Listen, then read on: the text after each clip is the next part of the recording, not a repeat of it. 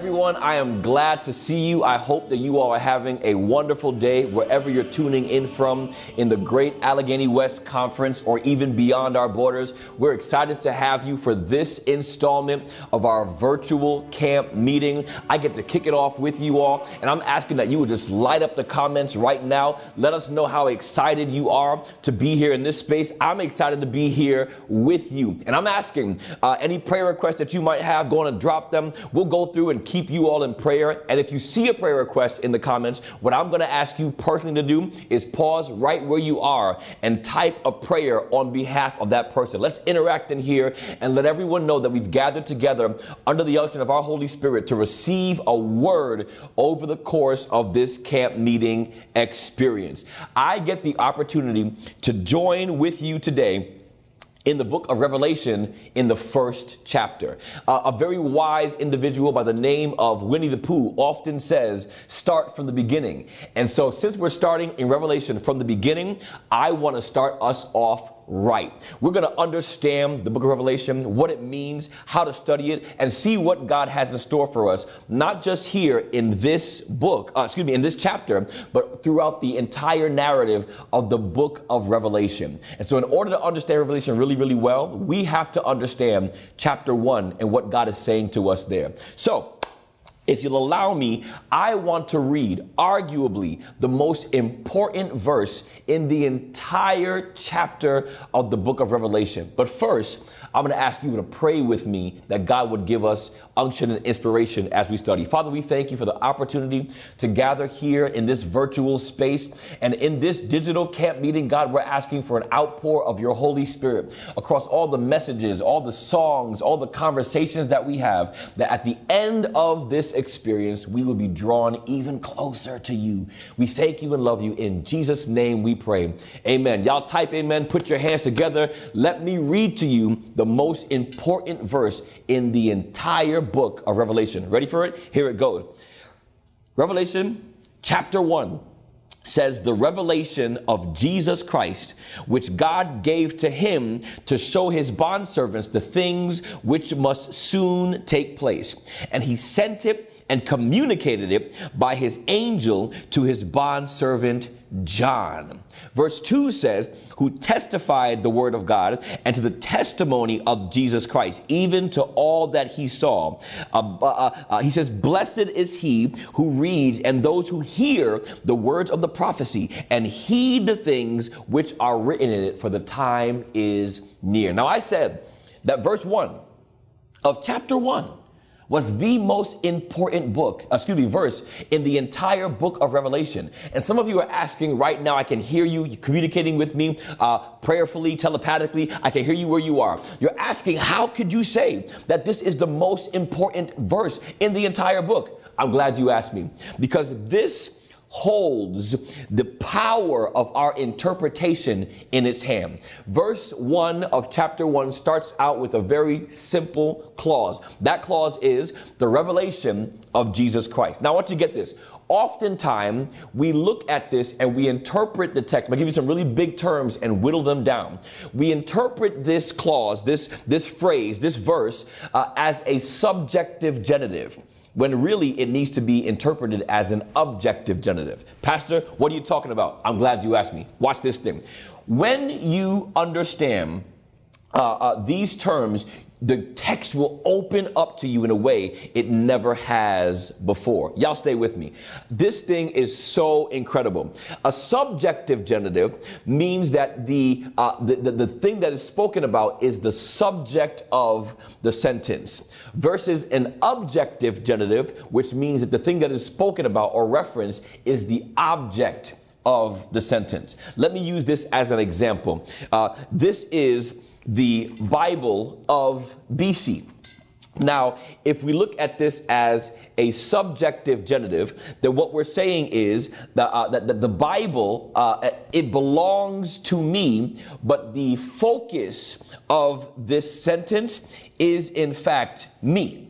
In an objective genitive, the focus is on the Bible. And I want you to see this now. When the text speaks, if we look at it as a subjective genitive, the revelation of Jesus Christ, I'm not using big terms, so stay with me, it'll get clear. Subjective genitive, the revelation of Jesus Christ, what we're saying is that Jesus Christ is doing the revealing. Jesus Christ is unpacking for us the mysteries of history. Jesus Christ is showing us the things which must come. And in an understanding that this text is written in a subjective genitive, what we know is that the book of Revelation is simply Jesus showing us what is going to happen in the future. Jesus mapping out information and facts and figures that we must internalize to be on the lookout for things. However, when you understand the revelation of Jesus Christ to be an objective genitive, then Jesus is no longer simply pointing out facts and figures in the prophetic narrative for us to internalize, but rather Jesus is now the focus or the object of the revelation. Y'all don't get this thing yet. So when the text says it's the revelation of Jesus Christ, what we need to understand is not that Jesus Christ is revealing, but rather Jesus Christ is being revealed. I love this interpretation, because then we understand that the entire focus of the book of Revelation is in fact Jesus Christ. It's not the dates, it's not the times, it's not the happenings. You should not read the book of Revelation without coming away with a clear, beautiful focus on Jesus Christ. The songwriter says, turn your eyes upon Jesus and look full in his wonderful face, that the things of this world might grow strangely dim. And I believe that John wants you all to have that same understanding. Yes, things are going to happen in the future. Yes, things are happening right now, but there's no need to fear. There's no need to be afraid. There's no need to worry, because our focus, our attention is Jesus Christ. And because he is our focus, all of the things that are happening can grow strangely dim. We don't have to worry. We don't have to be afraid, because Jesus is our focus. Watch this thing. But also, it reveals to us the relationship that we have with Jesus Christ. Watch this. Things are revealed in the book of Revelation. There are historical facts and figures that come out of the narrative in the book of Revelation. But what this means, since Jesus Christ is the focus, this is good, y'all. It means that Jesus Christ is so intertwined with human history. He's wrapped so tightly around us. He has drawn so close to us and is so intimate in relationship with us that it is impossible, y'all hear this, it's impossible to reveal Jesus Christ and not see human history. It's impossible to illuminate Jesus Christ and not see what happens to the people that are in relationship with him. I wish you guys could get this thing. I love the analogy of pretend that I'm a giant and I'm stretched out, laid down across the entire state of Ohio. And because I'm a giant, part of me, my head is in the northern part of Ohio. It's up there in Akron and in Cleveland. It's at the top portion of the state. But my legs, my toes, if you will, are all the way down in Cincinnati. Y'all get this picture. If you were to take a helicopter and fly over the state of Ohio, and your purpose, your desire, your intention was to use the spotlight of the helicopter to illuminate me. You wanted to see me. Because I am laying down in the state of Ohio, if you use that spotlight and shine it on my toes, yes, you'll see my toes, but you'll also see the city of Cincinnati, because I am literally wrapped up in the state of Ohio. You'd fly a little higher and you'd take a look at my shins or perhaps my knees, and the city of Columbus would be illuminated to you. You would see my arms, and as you see my arms, you would also see Toledo. You would also see Dayton. If you flew up and looked at my head, you would see Cleveland and Akron.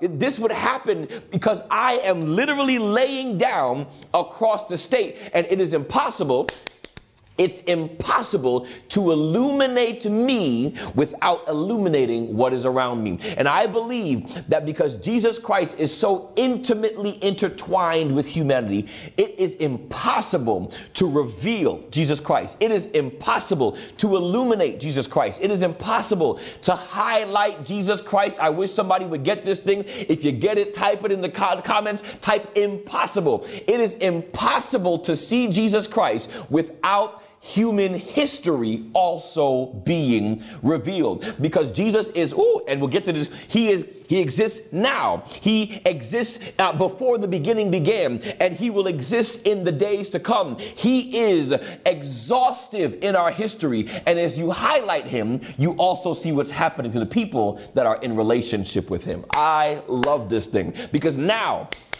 I can approach the book of Revelation without fear. I can approach the book of Revelation without trepidation or without dismay or without worry, because as I study and as I dig into the passage and see what God is revealing in there, I am drawn into a deeper and deeper relationship. I wish you guys were with me, with Jesus Christ, who loves me and cares for me and gave himself up for me. The text opens up with that notion, this objective genitive. This is the revelation of Jesus Christ. I love that thing.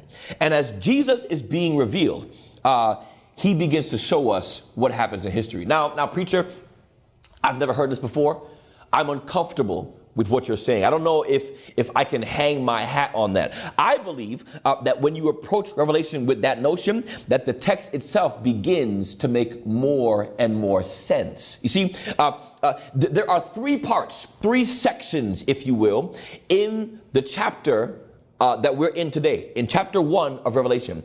And the first section, which we just read, has set the tone for the entire book. It lets you know what the focus should be, where your attention should lie, on Jesus Christ. The second section begins this message that John has to the churches. And the third section begins the interpretation or the extrapolation of that message. So section 1, which we've just read, it tells us the focus and the tone. Section 2 lets us know that John is writing to the churches in the book of Revelation. And the third section tells us what he is writing. That section begins the rest of the narrative of the book of Revelation. So watch this thing. Let's see if now our interpretation and understanding can make this text, this passage, come to life. I love this thing.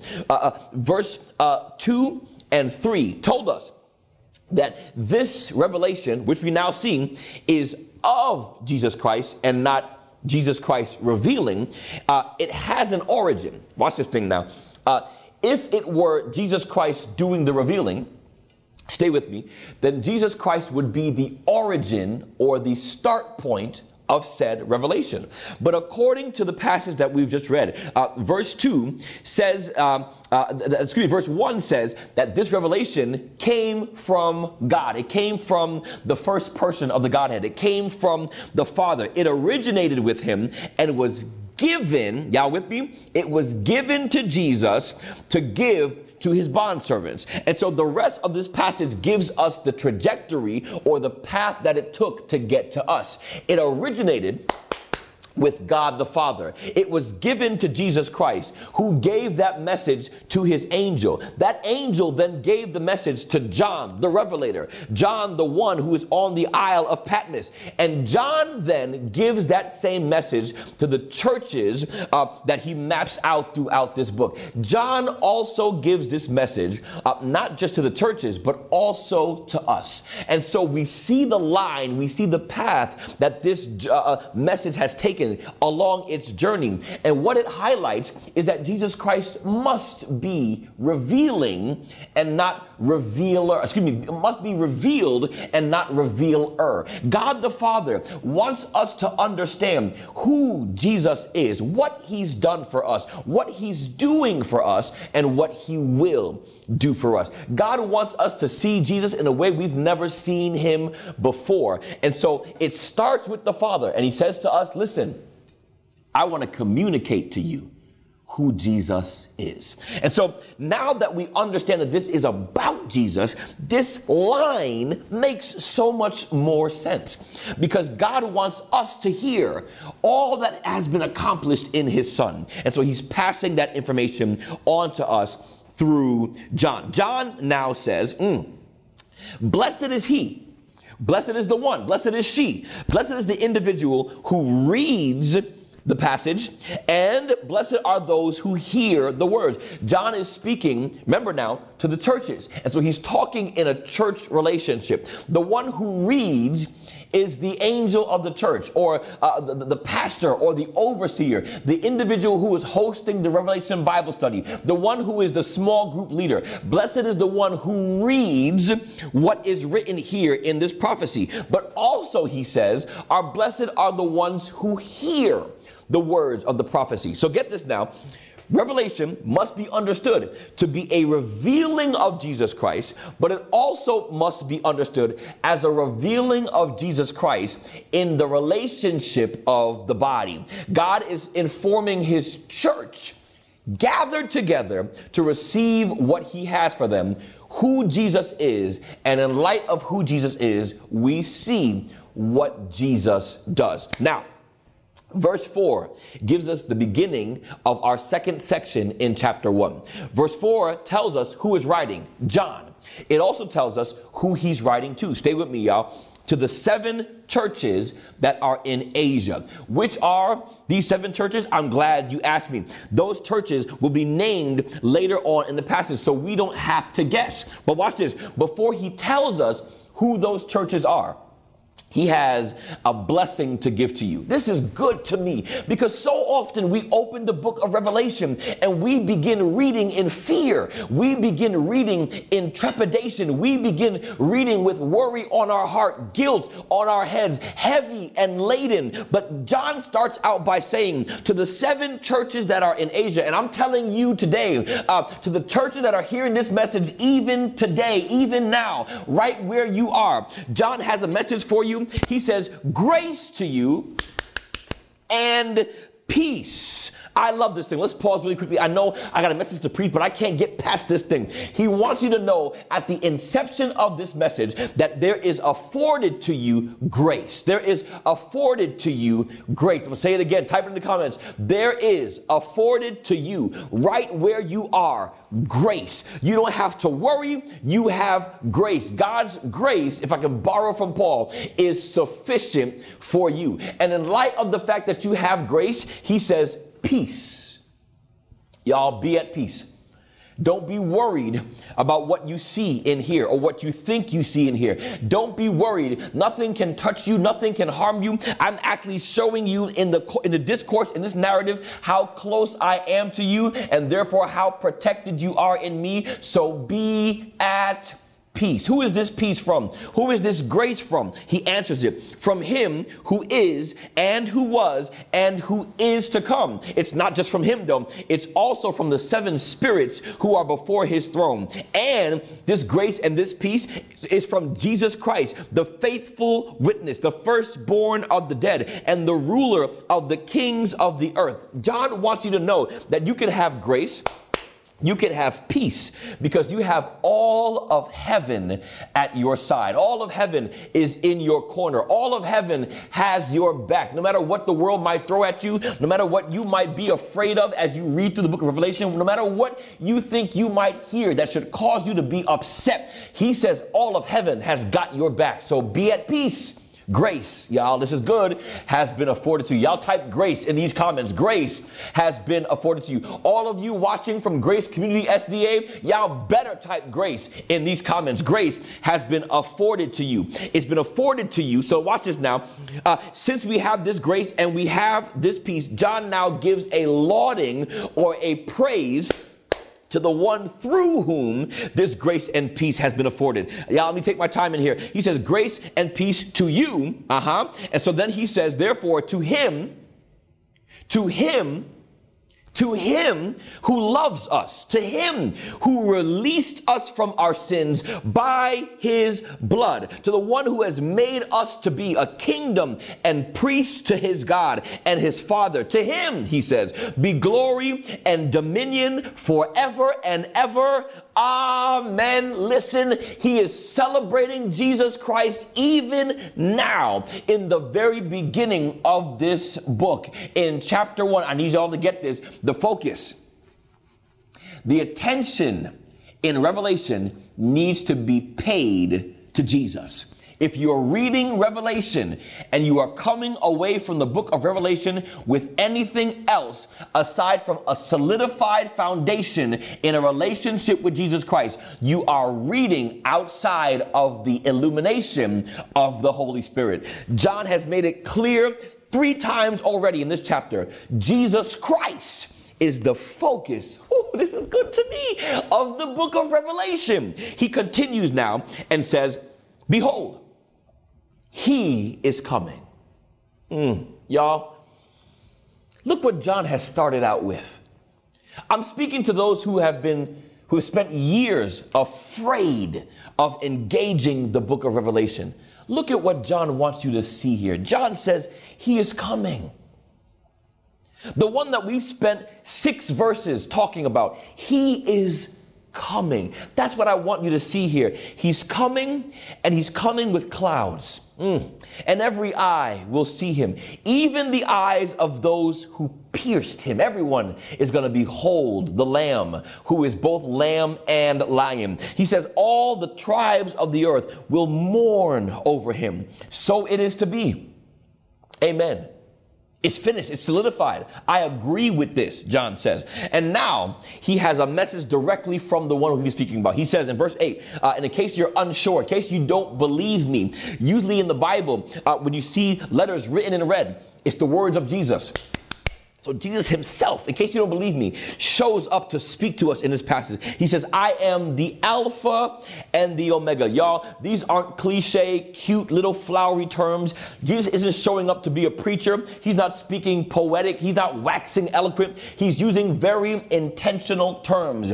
Alpha and Omega are literally letters in the Greek alphabet. And what Jesus has basically said to us is, I am the A and I am the Z. I am the Alpha and I am the Omega. I am the beginning. Y'all still with me? And I am also the end. He says, I am the one who is, the one who was, and the one who is to come. I am the Almighty. That's powerful. In case you, this is good. In case you believed that Jesus was some pathetic, puny individual wrapped in a loincloth, he is asserting himself for you in this passage. He wants you to know that you can have grace and you can have peace and you can have assurance based on who he is as you are in relationship with him. Don't be afraid and don't be mistaken. I'm bigger than you've made me out to be. I'm the Alpha. Y'all, I'm the Omega. I'm the one who was and the one who is and the one who is to come. I am the Almighty. I am Jesus Christ. I love how Ellen White says this thing, how divinity flashed through humanity as he spoke. I am outside the Garden of Gethsemane. Jesus is speaking in the same authority now. I am the Almighty. What are we afraid of as we read Revelation? When we read it in the lap of the Almighty. Y'all, John picks us up now in verse 9, our third and final section in the book of Revelation. In chapter 1, our third and final section, John begins to now tell us the message that he told us he would tell us about in the second section. Y'all still with me? If you're still with me here, if you're watching from your phone, put some wave emojis in the comments. Let me know you're still here with me. John says in verse 9, I, John, your brother and fellow partaker in the tribulation and kingdom and perseverance which are in Jesus. Let me stop. John says, I'm writing to you and telling you what I'm going to tell you. But I need you to know what condition John is writing in. John says, I am your brother and fellow partaker. John is saying, I'm with you. I'm going through this with you. In what, John? What are you partaking in with us? John is saying, I'm your fellow partaker in the tribulation and in the kingdom and the perseverance which are in Jesus. Listen, y'all, don't miss this thing. The tribulation you're going through, we go through together with one another. We're not by ourselves. John is writing, oh, don't miss this thing. John is writing a message to the churches. He's not writing a message to the individual. John is establishing us in relationship with Jesus Christ, but also in relationship with each other. John wants us to know that even removed from us physically, he's bearing the same burdens that we're bearing. And his tribulation that we accomplish, that we go through, that we fight through together.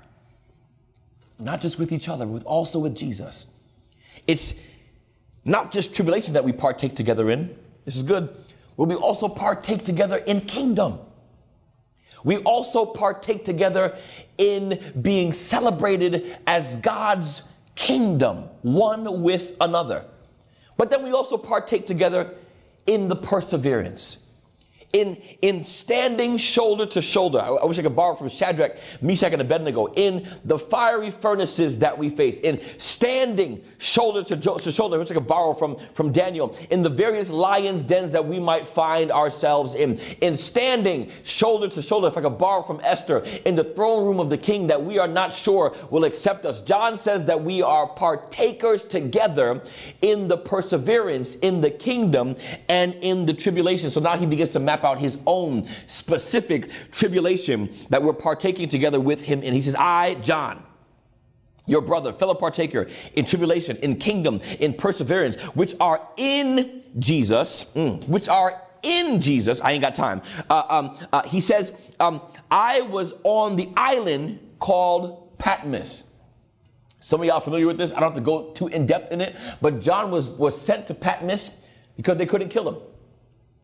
They wanted to, we always say to boil him in oil, but in my mind, that just says fry. They wanted to fry John. And John could not be killed. So they exiled him on the Isle of Patmos. John is writing to us from the Isle of Patmos. And he says he's there because the word of the Lord, which he was preaching, and the testimony of Jesus. Now let's unpack this thing. He says, I was in the Spirit on the Lord's day, and I heard behind me a loud voice like the sound of a trumpet. Let's unpack this thing because I want us, again, to be able to better understand what the text is saying. Because going forward, we have chapter 2, 3, 4, 5, 6, 7, etc. And if you don't have the foundation in one, all of this will be Greek to you. And so I want you to get this. Oftentimes, when people interpret this passage, they interpret it to mean that John is saying that he was in the Spirit on the Sabbath. It's not what John is saying. I love the Sabbath. It's not applicable here. And if you think it's saying that here, you won't understand what John is actually saying. The ancients, those who were the early church, the Jews would often refer to the coming of the Lord, the last days, the end of days, when the dead in Christ shall rise first, according to Paul, when we who remain shall be caught up in the twinkling, when this world comes to an end, and he establishes his kingdom. The Jews would refer to that, the early Christians would refer to that as the Lord's day, or the day of the Lord. And so when John says that he is in the Spirit on the Lord's day, what John is saying is, in the Spirit, he has been taken. In the Spirit, he has been allowed to view. In the Spirit, he has been transported to the day of the Lord. And John is saying, in the Spirit, I was on that day. And so now I am writing to you what I saw. He says, I was in the Spirit on the Lord's day, hearing a loud voice, y'all. Hearing a voice like the sound of a trumpet. This almost explicitly echoes First Thessalonians chapter 4, when a voice, a shout, the voice of God, the archangel, the trump of God, it's almost echoing what we have there, John is saying, I was transported in the Spirit. I was allowed to view the day of the Lord. And so now I'm writing to you in this book what I have seen. In fact, I've been commanded. A voice told me, write in the book what you see. Write what is happening on the day of the Lord, and write it and send it to the 7 churches, to Ephesus. Ephesus, listen up. To Smyrna, to Pergamum, to Thyatira, to Sardis, to Philadelphia, and to Laodicea. So he turns, y'all. I wish I had time. He turns to see who is talking to him, and he sees an individual standing in in the middle of 7 golden lampstands. Don't miss this thing. He's clothed in a robe, reaching to the feet and girded across the chest with a golden sash. Don't miss this thing. For those of you who are sanctuary scholars, the text is using sanctuary language. Jesus is standing amidst the 7 golden lampstands, but he'll inform us later what these lampstands are. But he's dressed, y'all, as a high priest. So he's standing in these 7 golden lampstands. The work of the priest was to make sure that this lamp continued to burn. It represented God's work in our lives. He's dressed as our priest, standing in the midst of these lampstands, and he's described. I wish I had time. He's described as an individual, head and hair, white like wool, like snow. Don't miss this. Oftentimes we'll have conversations about Jesus' race, how he looked. That's not what John is saying. In fact, if you read the description, it doesn't describe any race. This is not a human being that John is seeing. It says hair and head, white like wool. It's not describing texture, it's describing color. He is so bright. His head and hair are so white hot. His eyes are literally on fire. His feet were like the flame like burnished bronze that had been made to glow in hot fire. He is on fire. It's not describing a white man, not a black man, not a Hispanic man, not an Asian man. It's not describing a human being. It's describing an entity that is indescribable, that is literally on fire with the flame of God. I'm moving quickly, y'all. The text says that this individual speaks with the voice of many waters. In his right hand he holds 7 stars, and out of his mouth came a sharp 2-edged sword. You don't have to worry or wonder about what this is. The text will explain it to us. I'm almost done, y'all. The text says that when John saw him, he falls to his feet, drops on his face like a dead man. But this white hot entity, I'm done, y'all, puts his hand on him, says, don't be afraid. That's good. In the book of Revelation, this powerful, this inexplicable entity shows up, puts his hand on John, puts his hand on you, right where you are, says, don't be afraid. I'm the first, I'm the last. I'm the living one. I was dead, but look, I'm alive forevermore. Here, I'm holding the keys to death and hell. So since I'm here, all powerful, telling you not to worry, I need you to get up and write the things you have seen. Let's close with this. He says, some folk are going to ask, what did it mean? So as to the mystery, he says, of the 7 stars, which you saw in my right hand, and the 7 lampstands. Watch this. The 7 stars are the angels of the 7 churches, and the 7 lampstands are the 7 churches. I'm done. Watch this thing. I'm done. I closed it so you know I'm done. The 7 lampstands are the 7 churches. And when John sees him, he sees him standing in the middle of the 7 churches. Listen, despite the tribulation you're going through, whatever's happening in the revelation of your life, Jesus wants you to know that he's standing in the midst of you. He's tending your flame to make sure that your fire, Ephesus, your fire, Smyrna, your fire, Thyatira, Philadelphia, Pergamum, your fire does not and never will go out. I am here to keep you burning. And the 7 stars that are in my right hand, in the hand of power, according to the Jews, are the 7 angels of the churches, the ministers I have sent to you to do work in you, through you, by you, for you, with you. They're in my right hand. Listen, Jesus starts out by saying, I am the focus of this book. And while I'm the focus of this book, I want you to know that I exist in relationship with you. So what does that mean? What does that mean?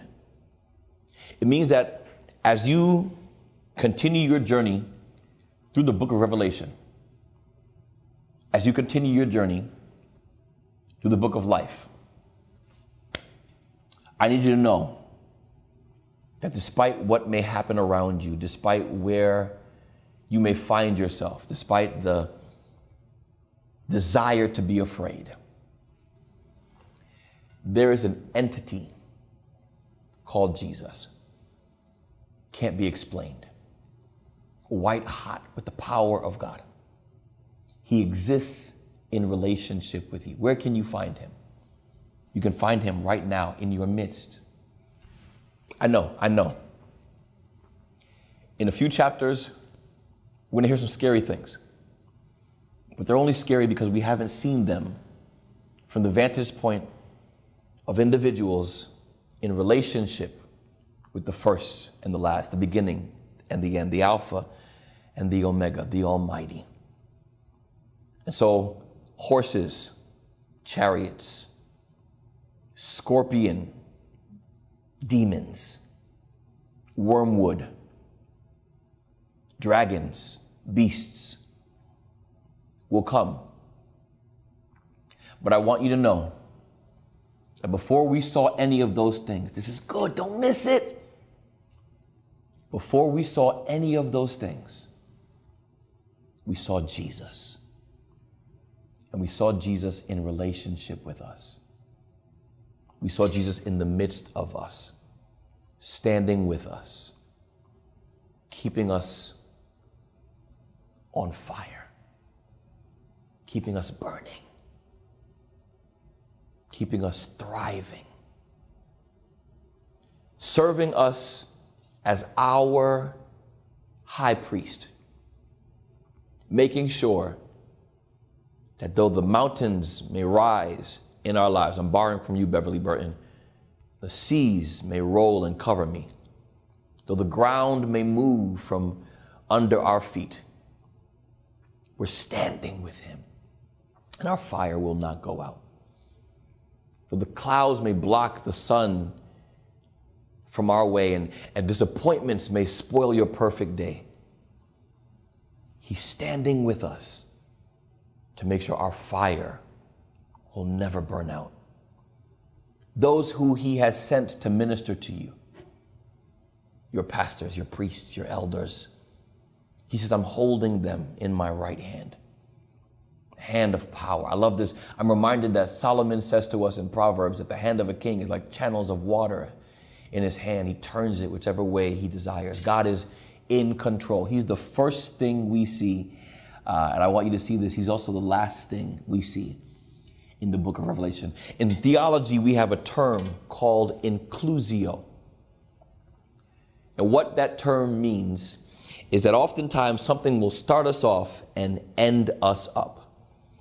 Somebody will talk to you in a little bit in this book, and you'll find out that Jesus Christ is not only the starting focal point of the book. He's not only the last focal point in the book, but he's also the central focal point in the book of Revelation. Listen, he wants you to know that he's with you.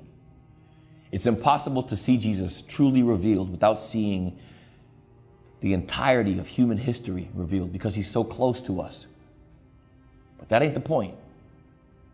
That's not what's being revealed. What's being revealed is that he has you. Israel Houghton says that he holds your world in his hand. And he wants you to know that that is the truth of the book of Revelation. So in the Revelation 1 of your life, in chapter 1, right where you are, I want you to open your heart, open your mind, and accept Jesus Christ as the first and as the last. And I believe that as we read this book, that he will open it up to us like a blossoming flower, that we might see his mysteries clearly, and that we might know where we are in relationship with him, and that we might join ourselves to him in the way he desires. that we do. Allegheny West, right where you are, will you pray with me? Those of you who are joining us from outside of our fellowship, will you also pray with me? Lift your hands right where you are. Father, we thank you for showing us the mystery of you.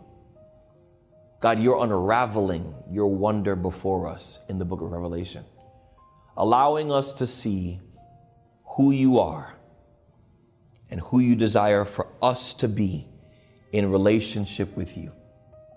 God, in just a little bit, you're going to unpack to us the messages to the churches. And what we're going to find in those messages is you, where you are and where we are in relationship with you. God, you're either going to be confirming what we've been doing and telling us to hold fast, or you're going to be pointing out where we have strayed from you and calling us back to you. But God, you are the focus. In just a little bit, God, you're going to break some seals and you're going to reveal to us what those things mean. But you want us to see that you are the only one who is able to break those seals. That you purchased for God men with your blood from every tribe and every nation and made us to be a kingdom and priests to our God, and we shall reign. So worthy is the Lamb to receive glory and honor, dominion and power. God, I'm asking today, we are asking today, with our hands outstretched in this moment, that you would fight through the minutia, that you'd fight through the noise, and that you would be our focus. Not just in this moment now as we're reading the book of Revelation, but in the revelation of our lives. As we leave the house today, tomorrow, the next day, as we interact with our friends and family, our spouses, our children, our parents, that you would reveal what a relationship with you in this moment looks like and how it should cause us to position ourselves that we might reveal you to those around us. We thank you that your Father had a word to give to us and he passed it to you.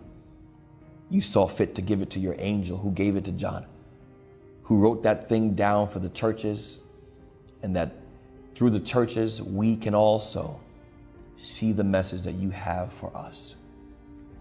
We ask that you would bless us and keep us and continue, according to Revelation 1, to pour out grace to us, to afford peace to us. And we'll be careful to glorify your name. In Jesus' name we pray. Amen. Thank you all for spending this time with me, for celebrating what God is about to do in the book of Revelation. I can't wait to see what God reveals. And I pray that you're as excited as I am, that you're as ready as I am, and that we look forward to the blessing that God's going to reveal. Thanks for spending the time with us here, and we look forward to seeing you in our next message. Until then, grace and peace.